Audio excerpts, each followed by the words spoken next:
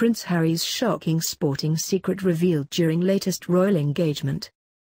Prince Harry's shocking sporting secret has been revealed during his latest royal engagement at Silverstone racetrack as the heir to the throne made tongue-in-cheek comments towards former British Grand Prix winner Johnny Herbert.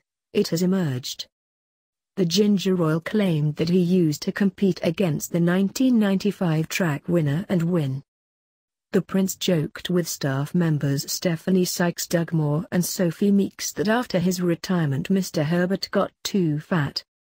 The comments were then labelled as tongue-in-cheek by Ms Sykes-Dugmore, who confirmed Harry's sporting secret.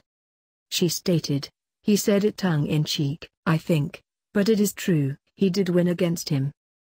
The heir to the throne was visiting the piece of English racing history as part of his role as a patron of the Silverstone Experience that will open next spring.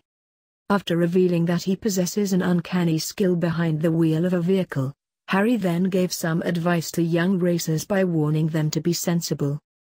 He explained, "Don't be brave, be sensible. It's easy to drive fast but not so easy to drive well. To drive well is more important than driving fast."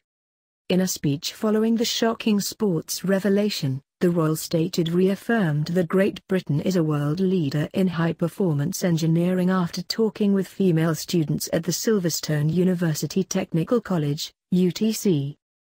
He said, "It is well known that Great Britain is a world leader in high-performance engineering and motor racing engineering in particular, as well as having some great drivers as well, but it is no exaggeration to say that, unless we encourage more young people to study science, technology, engineering, and maths, it will be impossible for us to continue to lead in this field. I am really encouraged to have seen the state-of-the-art facilities and equipment in the Silverstone University Technical College, but more significantly, to have met the enthusiastic young people currently studying there, as well as those who have gone on to start their careers with leading employers in the motorsport industry."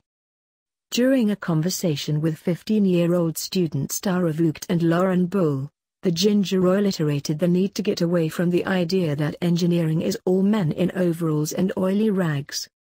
He asked, "Do you think that girls want to be in engineering and there aren't opportunities, or it is not really considered by them?" Tara replied, "There are a lot of stereotypes." Prince Harry said, "What men covered in Greece?" The student responded, "Yes, but it's not like that. There was a bit of adjustment at first from being at school, but we are loving it, loving it."